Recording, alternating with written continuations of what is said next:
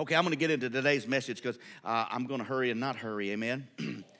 So I want to review. I'm going to go ahead and preach to you at least one more time, maybe 7 or 8 more times on this topic. Why did I get saved? Part 3. Why did I get saved? Part 3. Last week's review was this. The last couple of weeks, we talked about what to do with the time between you getting saved and when you die, this thing called our lives. What do you do? What's the big deal? You got saved. What do we do next, okay? And so I have a little book in my office that when people get saved, I give it to them, and it says, what's next? It's just a little, answers a few questions. What's next? So maybe we need to get that little book and read it. What's next? What do we do now? There's about 6,000 verses that deal in the Bible that deal with you getting saved, but before you get to heaven. About 6,000 verses that deal with how you're supposed to live on earth after you get saved. That's quite a few. So if you're wondering, did you get skipped over? It's in there. You just hadn't read it enough. Amen? It's in there. There's 4 things that we need to work on after we get saved. This is still a review. There's 4 things. Now, phase 1, because everybody's in phase 1, phase 2, phase 3, all that stuff right now with the reopening and shutting down and then reopening. But phase 1 is this. It's a personal thing. Eric, it's personal. It's a personal thing that, number 1, and we found our text from a couple of weeks ago, Romans 6, 12 through 13. Do not let sin reign in your body. When you get saved, that ought to stop. Sin shouldn't control what you do. That's a good point, Pastor. Amen. Number 2, don't allow your body to be used as instruments of unrighteousness. Well, how do you do that? Quit letting sin reign in your body. Because if sin reigns, you're going to do the unrighteousness. Can I get amen every now and then? Just let me know that we are still in a Pentecostal, charismatic, kind of full gospel kind of church. Amen. I like somebody clapped. Amen. Number 3, act like you're alive and not dead. Christ called you to live. You were dead to sin. He wants you to live. He wants you to be alive. He wants you to be excited. I've never wanted to go do anything with somebody who was a sourpuss. Want to go over and go fishing with me? I don't think so. But if you want to go fishing, man, there's a great hole over there. Crappie are biting. Let's go. I don't even own a fishing pole. Let's go. Kind of same thing with God, right? Church stuff. Amen. Number 4, allow your body, yourself, your life, after being saved till you die, allow your body to be used as instruments of righteousness. You got to do some righteous things. If you get saved, you should quit doing unrighteous things and start doing some righteous things. Well, what are righteous things? This book's got about 6,000 verses in there pertaining to righteousness. Lots of things, amen? We'll talk about that in the next few weeks. Here's what I love. I was reading this morning. This is not in your text, Sabrina, because I put it in afterwards. But it so spoke to me, I just couldn't keep from adding it, so I added it this morning. In Psalms 27, verse 4, this is what the Bible says. One thing I have desired of the Lord. That's key. You got to desire something of the Lord. He says, one thing that I have desired of the Lord that I will seek. Watch this. Here's what it is. That I may dwell in the house of the Lord all the days of my life, to behold the beauty of the Lord and to inquire in his temple. I don't know about you, but that got me plumb excited. You mean after I get saved, I ought to want to come to church? Amen, that's what it said. You mean I ought to want to come and inquire and get knowledge and be filled with the things of God? Amen, that's exactly what that's saying. And it says, how long do I do it? All the days of my life till I leave and exit this place. That's what Psalms 27:4 says. Same thing we've been preaching, amen? Isn't that something? Preaching right out of the Bible. You know, you don't need 7 things or 12 things on what to do and how to make your life better. You don't need a self-help book. You don't need 101 things of what God is to you. You know what you need to know? That God loves you, and get in his word, and you read his word, and everything you need is in that word. I ain't against these books, don't get me wrong. I'm just telling you, get in this book. Get right. Amen. All right, watch this. Phase 2. This is last week's part. In phase 2, there should be a visible difference in what fruit you are producing compared to pre-conversion. I loved it as much as you love it. I can tell you right now, when I got this message, it was just as real to me as it is to you. You ought to have different fruit after you get saved than you do before you get saved. If you've got the same fruit, maybe you didn't get saved. Maybe you went through a ritualistic prayer, but you didn't really believe, you didn't give everything to God. I'm not judging you, I'm just saying the Bible teaches there's going to be some different fruit once you get saved. So you can, if I had a list, and I could put a list of things up here, and the things you used to do before you got saved, and the things you're doing now after you got saved, if you can still connect the dots, there's a problem in your walk with Christ. Come on. Why you say that, Pastor? Because the Bible says you'll be known by your fruit. I got that squash plant at my house. It's still dead. I ain't picked it up, pulled it, done anything with it. I can inspect the fruit and tell you it's dead. You know why? Because there ain't no fruit there. It's dead. But I can look over at them pepper plants and think, my Lord, they're doing good. They're everywhere. Why? Because it's alive. Okay. Number one, here's what we're going to do. So our fruit should be different. Our fruit should look like this once you get saved. You ought to be winning souls. Remember I talked about the ministry of reconciliation last week? Still applies this week. Christ was that minister, died on the cross so that he could reconcile people to him. And he says, and I've given you that ministry. It's our job to win souls. Okay? Number two was conduct business for the kingdom. Remember the story of the parable of the minas or the talents? Not minnows. Some of you weren't here last week, and I had to clarify my southern lingo or dialect. I said minas, and everybody says, we're going fishing? No, M-I-N-A-S, minas, the talents, okay? So the story of the talents, and what did he do? He gave them so many talents, and he went away. It's a metaphor of Christ going away, and he says, come back. And what happened? He had some that had increased, and one had one mina talent, and he gave it back to him. You know, the problem was that he didn't lose it. The problem was he didn't do anything with it. So you got to be busy about kingdom business while you're here. After you get saved, till you get to heaven, you got to be busy about kingdom business. That's part of fruit. Come on, that's part of new fruit. Part of new fruit. All right, so I'm going to get into today's message for the next few minutes. I am trying to review this because I've been doing some study. You learn best when we review several times. That's why you know the country song that says you're going to leave your husband or you're going to leave your wife, you're going to go get drunk and you're going to get run over by a train. You know why you know that song? Because you listen to it over and over. They play it once every hour. Do you know that in radio that they play the same song about basically the same time every hour? And you know that song because you listen to it 15 times a day. Amen. Act like y'all ain't got any country radio stations that your truck or car picks up. Oh, I'm so anointed that mine don't even pick up that. It's that new Greek word, baloney. So, what is kingdom business? Look, I'm going to get busy here. What does kingdom business look like? If I'm to be busy about kingdom business, what does that look like? So, have you ever had to come up with an answer to a question? You really didn't know the answer, but you knew what it wasn't. You knew what something wasn't, so you had to do deductive reasoning to get to an answer. In other words, you had to eliminate some things. You say, I'm really not sure. I did that quite often on tests when I was in school. Well, I know it's not that, and I know it's not. It's got to be that. Amen. So let's do a little deductive reasoning, which simply means you may not know the answer, but you know what it's not. So let's look at what kingdom business is not real quick. This is what kingdom business is not. Are you ready? Do we have seat belts in here? Because you're going to need them. I didn't like this. This is what kingdom business is not. And if you have your Bibles, James chapter 1, verse 22 through 25. This is what kingdom business is not. We're going to talk about what kingdom business is in a minute. But if you can figure some things that it's not, that'll help you get to the answer to the question of what it is. This is what it is not.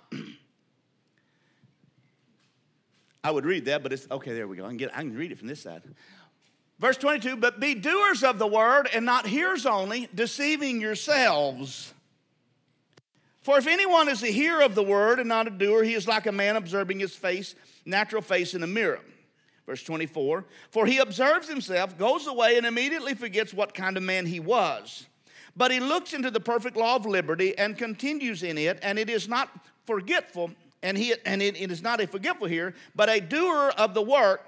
This one will be blessed in what he does. What is not kingdom business is coming to a church, hearing God's word, and doing nothing. That is not kingdom business at all. Matter of fact, the Bible says if you come to hear and you don't do, you're deceiving your own selves. And then he goes in, if that's not clear enough, he wrote the other passage in the Bible for me. See, that's pretty plain, right?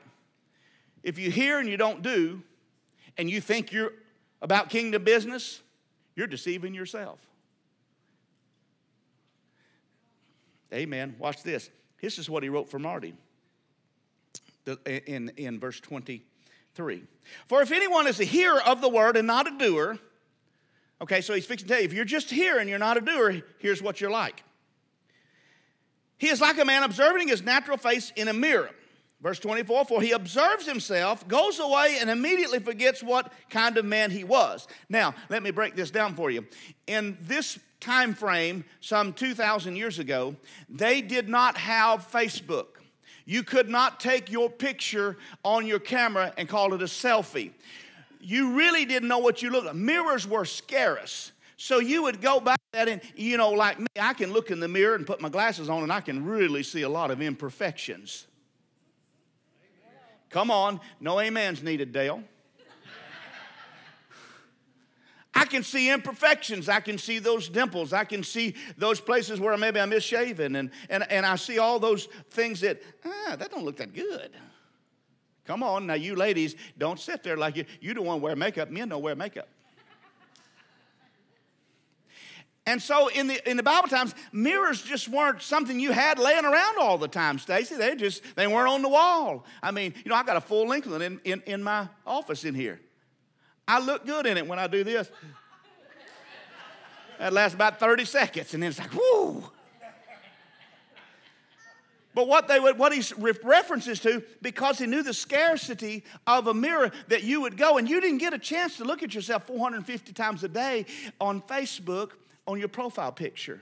And so it was like, and you would leave that, and you might not get to see your face again for years. And that's what he's saying. He said, if you're a hearer and not a doer, this is what it's like. It's like you going, you kind of get it, and you leave, and you forget everything. That's what happens if you don't get in God's word, and you're just a hearer only, and you don't practice that. You soon forget what it's supposed to be like. You soon forget God's word, because he says you're forgetting what you look like. You have to make application to the word. Now, Miss Elizabeth is a school teacher at the college level. And by the way, she got a promotion. She's over was it biology department? Science? Math and science. Oh, she one of them sharp cookies. She got math and science. Not just science, math and science. Over at Mississippi Delta Community College. Well, thank God. God promoting people in the church. Amen. I pray for people to get promotions and prosperity, right? There it is. So she's a teacher. Now, I'm going to tell off on myself. When I was in school, I didn't really do a lot of learning, but man, I done a lot of memorizing. Learning is something you put in, you kind of go back to it, it's there later on. Memorizing is, I just got to get through Friday's test. Do you have any students like that? Have you ever taught anybody like that? Oh, yeah, a lot. I'm glad she wasn't my teacher. Lord. See, that's kind of the same thing if you're a hearer only and not a doer. See, you're not making an application to what you've heard. And if you don't do that, you'll soon forget it. That is not what kingdom business is, that you hear God's word and you forget and you don't do. That's not kingdom business according to Scripture. That is not kingdom business. So to answer the first part of the question, what does kingdom business look like? Well, what it doesn't look like is hearing and not doing. Can I get an amen? Okay, all right. So next, in James 1:27, this is what, look, there's many things. I don't have time today to go, or for the next year, to go through everything kingdom business is. I've picked a few. Kingdom business is this. James 1:27. Pure and undefiled religion before God and the Father is this. How many of you understand that that's kingdom business? Pure and undefiled religion before God and the Father is this. It doesn't really get much plainer. My daddy used to say plain English, plainly understood. I get that. Shannon, I get that. This is it, boy. Pay attention. This is it. Oh, I don't have to look for anything. No, this is it. This is it. To visit orphans and widows in their trouble and to keep oneself unspotted from the world. That word visit right there means to look upon in time of need to help. That's what that word visit means. It don't mean go by and say, well, bless God. Oh, you ain't got any food? Well, bless God. We're going to pray for you, and the Lord's going to bless you with food. Come on. Oh, you got 9 cupboards full in your house. No, that means go back to the house, get them some green beans out of your can, out of your cupboard, bring them up, and let's feed some folks. Amen. Can I get an amen from somebody? This is kingdom business. I didn't come up with it. I didn't say I liked it all. I'm just telling you what it is. Check on our widows. Our widows. We have a couple in the church. We got one back here. Unfortunately, we got one. Glory to God, but he's in heaven. he's not disappointed, I can tell you that. Got one up here. Glory to God. She's, hallelujah. Look up on, take care of them. Watch them. See what's happening. Now, Mr. Bobby, you know, he don't know it, but I spy on Miss Janice all the time. See, I asked him the other day, how's everything going? How's the family doing? How's Miss Janice out there trying to do a garden with a tiller, with a bad shoulder? I said, why don't you call somebody? Well, I thought I could do it. Stubborn. We got to wait. I heard that. Miss Janice said, amen. We got to look in and help. Miss Charlotte's going to need some help. She might need a lawnmower blade. Now, she's pretty stout. Now, you ain't going to whoop her or take her. You ain't got to worry about that stuff. But she might need a lawnmower belt changed, some blades sharpened. Might need some weed eating done or something on a hot day. Come on now. This is kingdom business. This is what it is. You go look up the word visit and you figure out what it says. I'm telling you what it is. Look up on with the intent to help, time of need.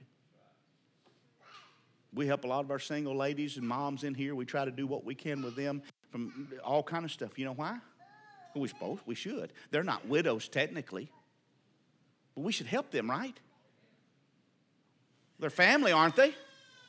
Well, amen. Amen. So that's one thing that kingdom business is. Watch this. If you're unclear, does the Bible talk about what kingdom business is? In Mark 4, verse 26. I'm going to hurry. I know you kids getting antsy, whatever that word is, but it's all right. The kingdom of God is like this. Have you ever heard that? The kingdom of God is like this. You know, there's 18 times the Bible speaks of that. The kingdom of God is like unto. The kingdom of God is this. There's 18 of those in the Bible. So if you're kind of wondering, what is kingdom business? Go look at them. There's 18 of them. Watch this. Here's one of them. Mark 4:26. The kingdom of God is like. This is kingdom business. And he said, the kingdom of God is as if a man should scatter seed on the ground. If he should scatter seed. Did you catch it? The kingdom of God is like this. If a man should, in other words, you should, scatter some seed. What is that? That's a form of what? Doing. Do you know you got to scatter some seed before you get a harvest? Now, I could go over here and I could talk to Shannon. I could say, Shannon, now look, we're going to be in prayer with you, and we're going to anoint your fields. And you ain't got to plant anything out there, but we're going to pray for our soybean harvest. Shannon's an intelligent guy, and he's going to look at me and said, he is a whacked joker right there. This is nuts. Honey, we ain't never going back to that church, ever. You know why? Because he knows you got to plant something first to get something. Is that right? Isn't it crazy how you can plant one soybean and you get a whole stalk? It's got 72 pods or whatever it is on it, and they got 2 and 3 and 4 in them. Isn't that crazy? I don't get that. It don't matter whether I get it or not, though. Amen? So the Bible says this. Here's kingdom business. The kingdom of God is as if a man should scatter seed on the ground, and in verse 27, and should sleep by night and rise by day. In other words, you got to till it. You got to take care of it. Once you plant it, you got to rise by day, sleep at night, get you some rest so you can go take care of your sowing. You can ask that man over there, if you don't spray it, you're going to have these little old darlings called pigweeds, and they grow up to be up into hogweeds after a while, right? You got to take care of it. You got to water it. You got to take care of it, right? That's what this is referring to. He says, and you should sleep by night and rise by day, and the seed should sprout and grow. He himself does not know how. For the earth yields crops by itself, first the blade, then the head, after that the full grain of head. Now, what is he saying? You sow, you do your best to till, kingdom business, you're busy about the Father's business. You talk to somebody about the Lord, what does that mean? You're talking to somebody about the Lord, then you got to live it in front of them. You can't backbite. You can't tell them about your affair you was having on your husband or your wife. Come on. You can't do that. You can't go tell them all these things that are not Christ-like. You got to live. You got to till that ground after you sow that seed. You can't tell them how you went out and partook of adult beverages all weekend, and you didn't know where you was at till Sunday night. Well, that's drunkenness. The Bible says that's sin. Amen. Amen. Amen. Amen. Some of y'all. Amen. Amen. We can kind of figure out who voted for the dry county and who didn't. Right up in the church house. Amen. You got to till that ground. You got to work that. You got to till that soul that you're trying to win to the Lord. You got to present yourself as a kingdom-minded person, right? You got to do acts of righteousness. Amen. I got to hurry. So you got to do that. You got to sow. You got to live like you're a Christian. And then when this thing gets ripe, when this harvest gets ripe, you got to lay the sickle to it. You know, there's an opportunity that in every person's conversation about the Lord, there's that opportunity where you know it's time right now to ask them about whether they know Jesus or not. You ever thought about that? It's right now. And I mean, it's right now. I got to ask. I got to ask.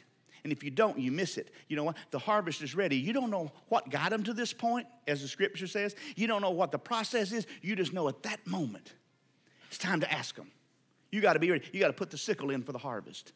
There's the biggest problem with the church. Well, there's two big problems. We don't live it, and we don't know when to put the sickle in. Come on, give him praise. That was good. That was real good. Just came up with that. Verse 30. Then he said, to what shall we liken the kingdom of God? This is a question. Or with what parable shall we picture it? Here's it in. You want to know what kingdom business is? Here it is. It is like a mustard seed, which when it is sown in the ground is smaller than all seeds on earth. It's the smallest seed. But when it is sown, it grows up and becomes greater than all the herbs and shoots out large branches, so that the birds of the air may nest under its shade. You may think, here's kingdom business. You may think sending a simple card to somebody, saying, just thinking of you, praying for you, God bless you, or a text. Something so minor could be the very thing that changes somebody's life. That says, you know what, I can come up out of this thing. Maybe it's a song that we sang this morning, knowing that God is in our Egypt. He stepped in our Egypt with us. It could be multiple. It could be the smallest thing. It could be a big thing, but it'd be small things that God says, this is kingdom business. An encouraging word, uplifting, just something simple. It might mean that you have to actually put some of your plans aside, though, and say, let me go do. Let me fulfill the verse in Luke where it says, do unto others as you would have them do unto you. Maybe that's what it is. Maybe it's, we went to Brooke's house one time. She said, Pastor Marty, I got a leak in my roof. I don't know who to call. Do you know anybody? I said, I don't know a soul in Hamburg. So we tried to, I said, what about this? And we trying to figure out what we can do, right? It's raining right down back in our monsoon season here in the spring. Now, I lump up when I get wet. I mean, just look at it. But she needed some help. I didn't know what to do. I ain't never been on a roof before. No, I'm kidding. Sharetta said, what? No. I said, well, we'll see what we can do. We gathered up a tartan. Bryce and I, we went over there, and it was raining, wasn't it? We was wet when we got done. We didn't know our house was 27 feet off the ground either. So we were OSHA approved. We backed my truck up there, got a ladder that's on wet metal in the back of a truck, climbed up on it, and I held the ladder, and it's still about that much short, but we got it done. I'm going to be honest with you. We just love people, and we do things like that. But if it's on my top 10 things, a list of things to do is get on a slick roof when it's raining and you're going to get wet, that probably ain't in the top 10. So, lightning, lightning. Well, you don't have to worry about lightning around Sharetta. She's going to get you down from lightning. I'll tell you that later. But see, sometimes you got to go do. Come on now. Sometimes you have to go do. Some things you don't want to do. That's what the Bible says. That's kingdom business. You say, you mean that's it to get saved? Hey, this is not a works mentality whatsoever. Do not ever, ever, ever mistake your pastor for thinking that you got to work to get to heaven, because it has nothing to do with that. It is Jesus Christ died on a cross, shedding his blood, and you asking for forgiveness of your sins, believing in your heart. That's what gets you to heaven. These other things are byproducts of you saying, I'm so in love with you, Jesus, I'm going to not hear it only, but I'm going to go do. If the church would go do and not just sit in the church and say, Lord, he did really good. I hope so-and-so was here today. They needed that. Jesus' name. If you could take a piece of paper and write on the things you've done for God this year, and you don't have anything on that side of the paper, I just want you to know you might be a hearer only. You love me still? Because I love you a whole lot.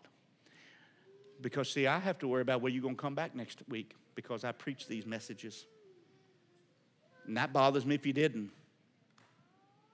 I love you, and I want you to know these things. These are things that we should be doing. Look, this is just 2 or 3 things. There's many things. In the next few weeks, we're going to unveil some things. That we're not going to just come to church. We're going to go be the church. Amen? It's time to church, get outside and do. Hey, you got that picture? Hunter, you got that picture up? I know this is quick, and I'm going to start calling on some of you to help me, because I know what your excuse is now. You didn't call me and ask me, and I'd helped. Come on now. Come on now. No, you would have probably. See that? You say, what is that? I don't know either. We're still trying to figure it out. That's the wheelchair ramp. Because you give, we were able to bless them. This person doesn't even go to our church.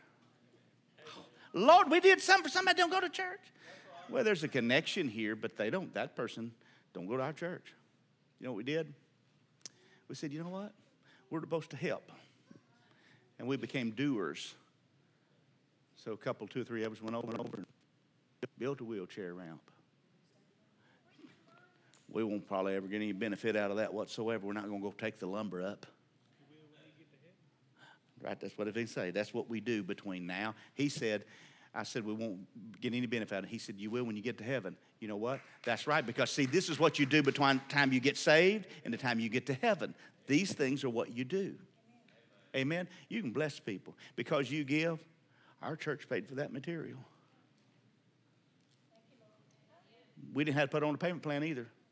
In all of this junk that we're going through, this COVID stuff, God's blessed us. So we did that. God's going to open up doors, I promise you. You just get ready. You just say, well, Pastor, I don't know if you know what you're talking about. I'm telling you. You get ready. God's fixing to open up doors. There's going to be things that we have not even thought about God can do in the midst of his people. I'm believing for a harvest of souls, because here it is, and this is what I'm closing right now in a minute. Arville, will you come up here? Can I use you? Just stand right here. Now, Arvell and I, we've never met. We've never met whatsoever. This is my story. Let me tell. Me and we don't know each other. Now, I want you to judge on which way would be better for me to reach Arvell. If he didn't know the Lord, Arvell's a sinner, was a sinner. Okay? And Arvo don't know the Lord. I don't know him. And you judge on me which way would be the best for us to get to Arvel's heart so he can come to know Jesus. Here's two scenarios. Here's one. I'm walking down the street. And hey, buddy, do you know Jesus? Do you know him? Arvel going to say, oh, he's cracked out. I'm going to do it, and I'm a preacher. I'm going to say, what? Get the kids in the car, get the guns, because this. But watch this. Now, James, can I use you? Come right on up here. Now, you're Arvel's neighbor. You stand right over here and look pretty because you got to make Arvel look pretty. You're Arvel's neighbor, and I say, Jamie, do you know anything we could do for maybe your neighbor? And you say, you know what? Arvel needs some steps put on back of his house. They're finna fall off. And I say, well, could you make a contact with him? Because he don't know me. And then she goes and she talks to Arvel, and she says, you know what? My church got this little ministry. We want to come bless you with so-and-so. Maybe Arvel doesn't have the ability to do any of that. Maybe he's in a wheelchair. Whatever it might be, he don't have that ability. And he says, well, sure. So you're our contact right there. Then I come over and I do something for Arvel, and I build him a set of steps. And while I'm building that, I get to know Arvel. And I say, hey, Arvel, hey, where are you at with Jesus? Now, do you think he's going to be more receptive that way, or if I go up to him and say, do you know Jesus? Which one do you think? Second one. You know why? Because, see, that's the principle God put in place. You sow. See, she's been sowing because she's his neighbor. She's been sowing these little seeds. She goes to church every Sunday, and he sees her pack up these kids all by herself and go to church. That's a seed. See, you don't know it. It's that little bitty mustard seed. And she sees on Wednesday night they would come to church. And she sees that he's seeing all these things. She don't have a bunch of old parties and crazy stuff going on in her house. Those are seeds. Little seeds that he's sowing. Then there's this time, remember we read it? There's this time of tilling in the process, and we don't know how all that works. That's what the Bible says. We don't know how that seed goes in there and what all that process is to make it come to a head. We don't understand it. And you may be thinking, man, my life is, I just don't see what I'm doing for the Lord. And God said, oh, keep doing it. I'm working on Arvel over there. I'm working on him. And then all of a sudden, he has a need. And then the church says, well, we need to be doers. And we go do.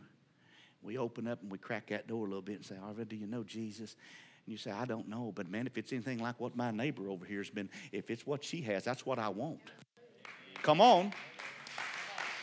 That's what doing is supposed to do. That's what you living like a, see, if you come to church and you're a hero and you don't go do at your house, you might not be sowing no seed around your house. So quit expecting a harvest. I have done some sowing, and I prayed for some Roundup to come by and kill it. Amen. Thank y'all. Do you get my point? Hope you got that today. You know I love you, right? I love you so much. Next week, we'll go into part 47 of this same message. Why did I get saved? Hey, be sure to tell Jessica if you want to, if you're going to help with our food distribution on Thursday. What is that? I just come on now, just preach the hour. Doer. Amen. Come if you can. We don't need everybody, but look, come if you can. We'd love to have you. We'll have so much fun that you'll want to come back again. Amen. Let me bless you as you stand all across this building. Hallelujah.